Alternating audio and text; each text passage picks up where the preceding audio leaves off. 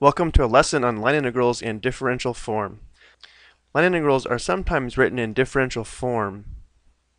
So if we let our vector field equal f of r of t, where each component of f, p, q, and r, is written as a function of t, we can show where the differential form comes from, starting with the line integral of a force field or vector field as discussed in the previous video, as we see here in the first line. So again, what this is saying is the vector field f is rewritten as a function in terms of t, and then differential r is equal to r prime of t dt. So here's our vector field dotted with r prime of t, and we can calculate this dot product. We rewrite x prime of t, y prime of t, and z prime of t as dx dt, dy dt, and dz dt.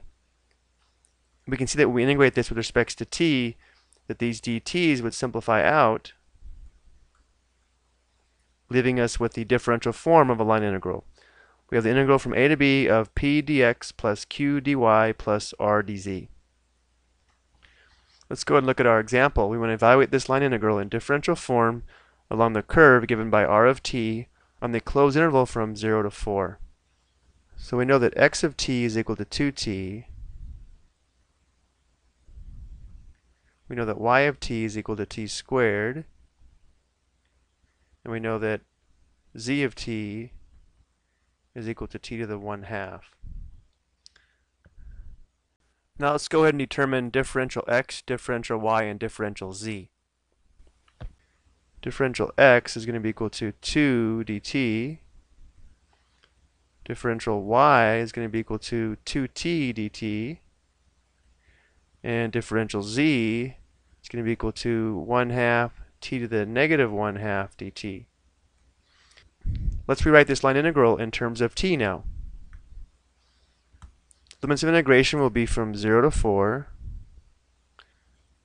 We know we're integrating with respect to t. So then we have y times dx.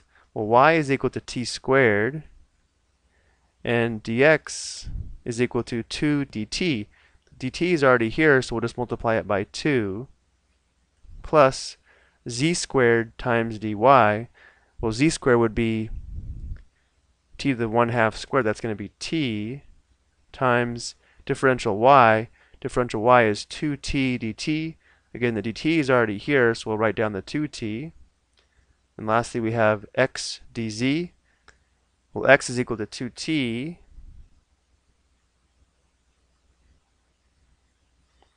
And dz is equal to 1/2 t to the negative 1/2 dt. So we have 1/2 t to the negative 1/2 dt.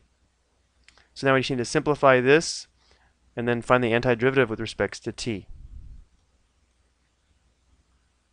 So we have 2t squared plus another 2t squared. Here we'll have 2 times 1/2, that's 1, and then t to the first times t to the negative 1/2 will be t to the 1/2.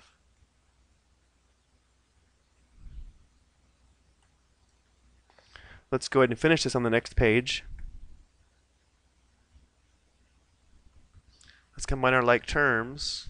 So we have 4t squared plus t to the 1/2. So we'll have 4 times t to the third over 3, or 4/3 t to the third, plus here we'll have t to the 3/2 divided by 3/2, or 2/3 t to the 3/2.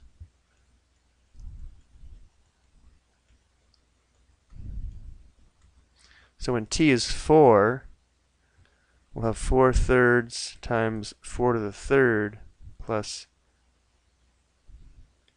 2/3 times 4 to the 3/2. And then when t is 0, these are both 0. This is going to give us 256 thirds plus 4 to the 3/2 is equal to 8. 8 times 2/3 will give us 16 thirds.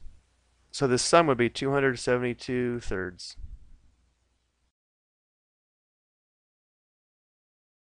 And we'll stop here for this video. Thank you for watching.